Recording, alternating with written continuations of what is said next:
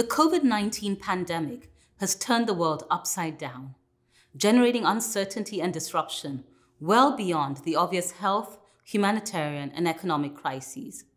It's also challenging reputations, governance, public trust in institutions, and the rule of law.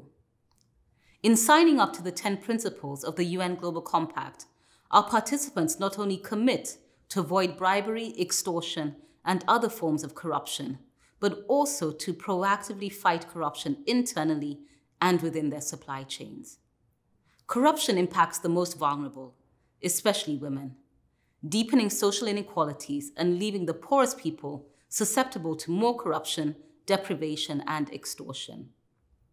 Recover with Integrity is the theme of this year's International Anti-Corruption Day, and this builds towards the special session of the General Assembly Against Corruption in June 2021.